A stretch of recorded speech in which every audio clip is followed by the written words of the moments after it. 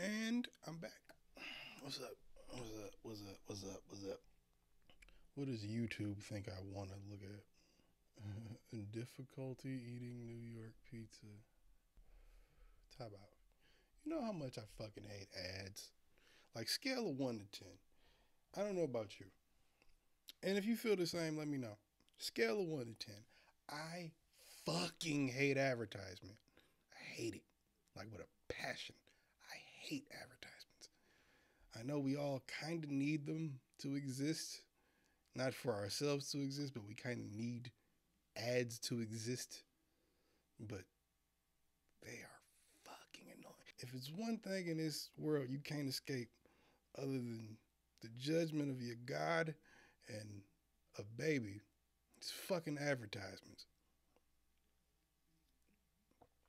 Anyway.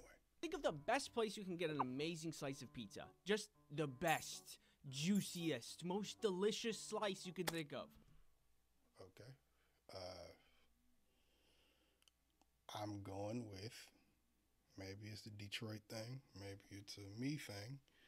I'm going with, I know I'm going to get hate for this. I'm going with Jets. It's not a Michigan thing, and it's not a safe play. Everybody don't like Jets, and Jets doesn't always agree with my stomach.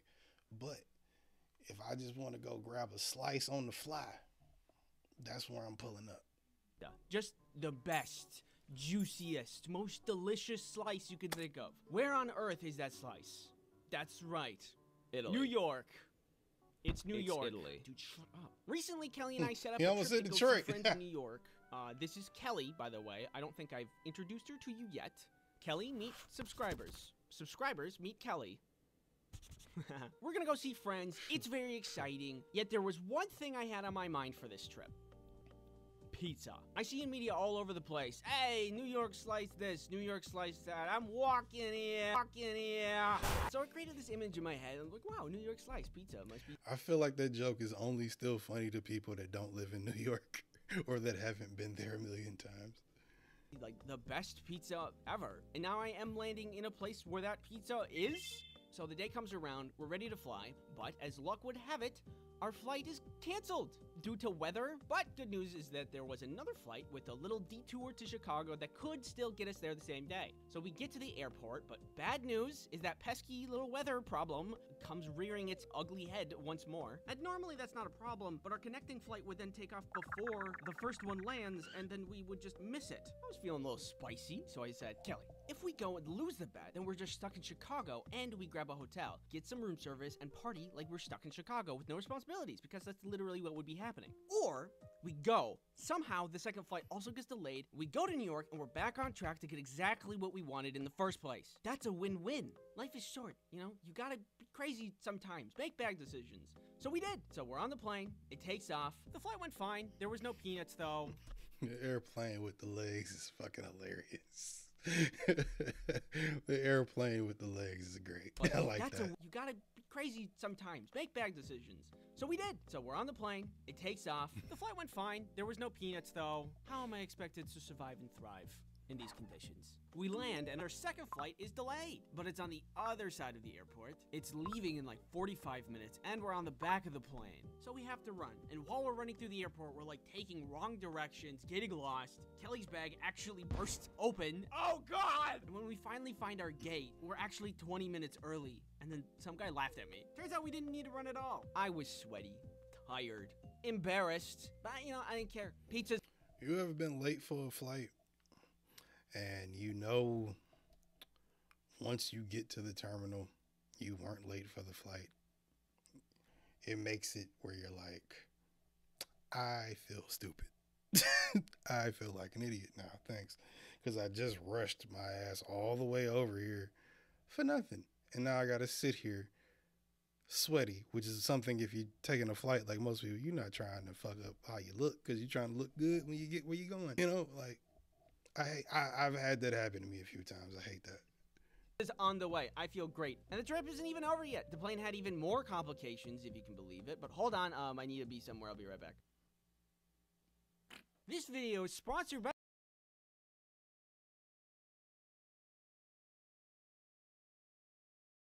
One in the chat if I'm an asshole for skipping through the ad.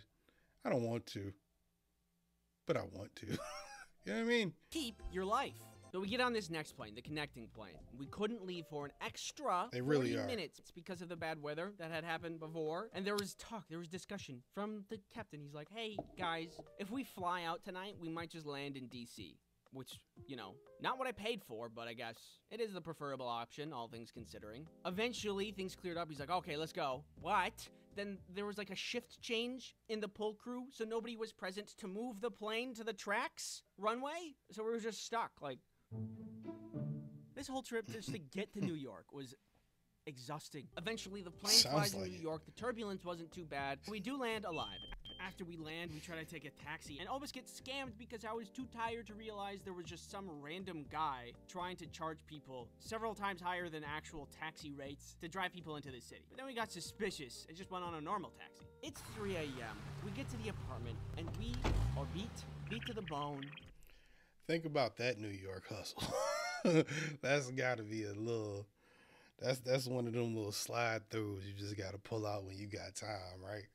You a New York resident. Well, this shit that might fly in any city actually. Around the world that might fly.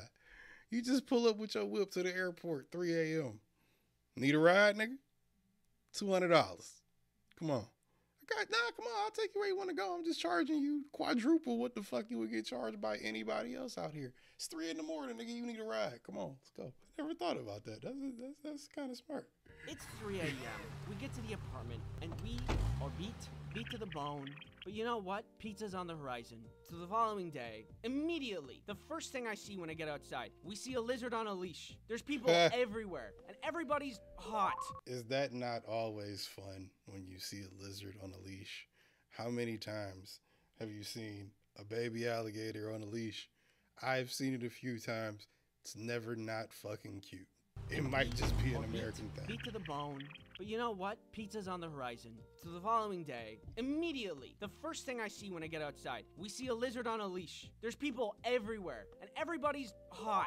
It's insane. The most I can dress up is like a shirt, maybe break out my nice jeans if we're really going out. But the people in New York, they're like two ends of this fashionable spectrum. They're either fashionable gods that just walked off the runway, or they just like got run over, which can also be considered fashionable. Generally, wherever you walk in New York, you're walking over trash, but then you turn to your right and it's the most pristine, pure store that you've ever seen. It was the most contrasting place Time out. I've been trying to figure this out this whole video. And we still not talking about why pizza is difficult to eat at the 5-minute mark. But this is just basically his story of his trip to New York with his girl. But what is this hairstyle? Is it 3 fingers? Is it a hat?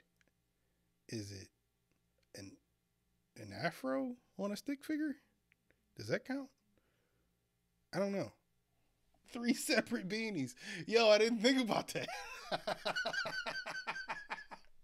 3 separate beanies. He got each one of them bitches perfectly cocked to sit properly. 3 separate beanies is hilarious. It was the most contrasting place I've ever been in my life. There was no middle ground for anything. But all in all, I'm really charmed by New York. And it took a couple days after we arrived. But we think after a day of touring, maybe let's get some drinks and then go eat that pizza. Get that New York slice. And I'm ready for it. We find this pizza place. Almost literally a hole in the wall, and it's everything I imagined. There was this good amount of wear and tear, no door, and no wider than 2 people laid sideways. Look at the signage on this thing. Now that is always a good sign of a good food spot.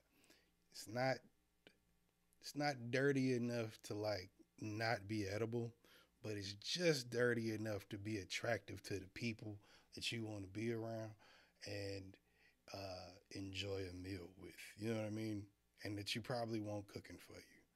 There's just certain type of spots, certain corners and blocks and just places in the world where you just know when you see the signage, you see the decor, any of that. You walk in, depending on how you get greeted, what they got going on in the back, in the front, maybe to the side with the people eating there. You just kind of know, yeah, it's like a bodega in New York. It just feel like home. You know what I mean? You know when you walk in one of them, when you like, oh, I'm going to get a good meal about this bitch. You said $3? Bet, I got you. I immediately fell in love. I got myself 2 slices and a Dr. Pepper, and the wait is finally over. I finally get to take my bite. Let me explain this flavor to you. The cheese tasted stale. There was a subtle hint of cardboard in every bite. And do I sense a hint of came out of the oven 20 minutes ago? And by golly, is that 10 times my daily salt intake? And all that sounds pretty bad. But I am dead serious when I say that was one of the best slices I have ever had. Think about it. Has food... I mean, is it just me? Or did he kind of just shit on everything I just said? Like...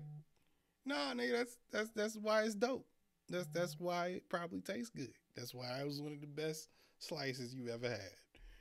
That little hint of cardboard, too much oil, is really loud in the restaurant. The nigga that cooked it probably got some sweat on it. You know what I mean? I said that was one of the best slices I have ever had. Think about it. Has food tasted better after you've been eating a lot of it or after a great amount of effort? And so, like, I guess what I'm trying to say, it's not really about the destination. It really is about the friends you make along the way. Nah, I'm just kidding. I just really like salt.